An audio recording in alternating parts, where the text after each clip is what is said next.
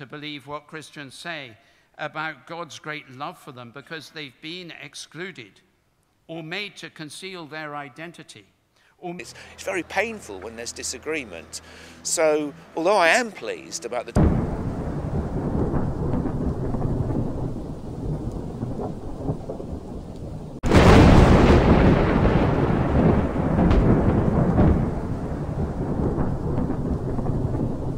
difficult to believe what Christians say about God's great love for them because they've been excluded or made to conceal their identity or made to feel in some way less.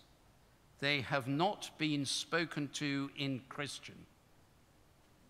Along the way, too many people, especially around sexuality, have heard the words of rejection that human tongues create. And this good news that we have, that God has not left us to construct a life for ourselves, but God has come to us in his only Son, Jesus Christ, to save us and call us, to redeem us and summon us, and construct us as a people of love, a holy temple. This news is so powerfully, deeply, profoundly needed in our world. You know, we are divided on this as a church, and those divisions run deep. And the church is, you know, we're not an organisation, we're a community, we're a family, we're a household, and it's very painful when there's disagreement. So, although I am pleased about the decisions we've made, I suppose I'm not feeling joyful because I'm concerned for my sisters and brothers for whom this is going to be very difficult.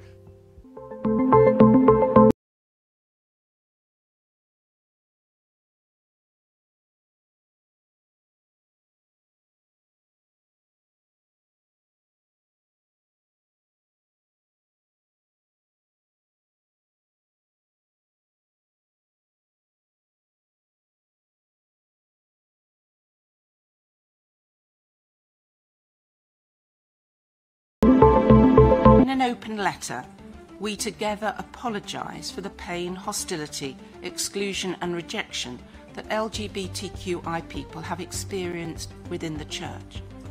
We realise that this behaviour has not reflected the universal love of God for all people. We know that we need to change.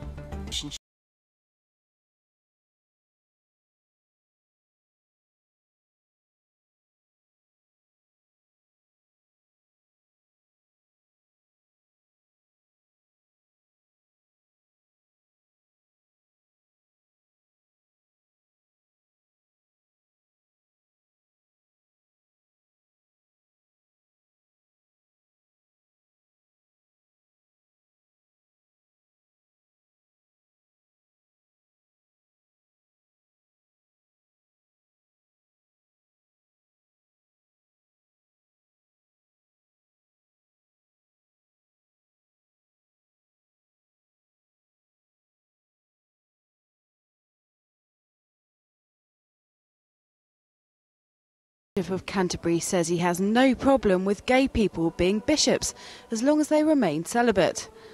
Dr. Rowan Williams signalled his personal support for the consecration of gay bishops in the Church of England. But he said he would never endorse bishops in active homosexual relationships because of tradition and historical standards that require gay clergy to remain celibate. His comments, made in an interview with The Times, have sparked accusations from equality campaigners that he's putting church unity above the rights of gay and lesbian people. He also risks deepening divisions within the Church of England and the wider Anglican communion.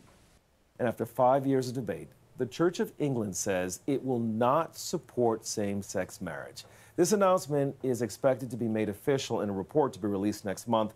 The Church says it will allow blessings for same-sex civil marriages, but will not allow same-sex ceremonies in its churches. Same-sex marriage has been legal in England and Wales since 2013. Critics say what the Church is doing is, quote, utterly despicable. But many clergy say this is actually a significant step forward. The Archbishop of New York said, quote, "This is not the end of the journey, but we have reached a milestone, and I hope that these prayers of love and faith can provide a way for us all to celebrate and affirm same-sex relationships."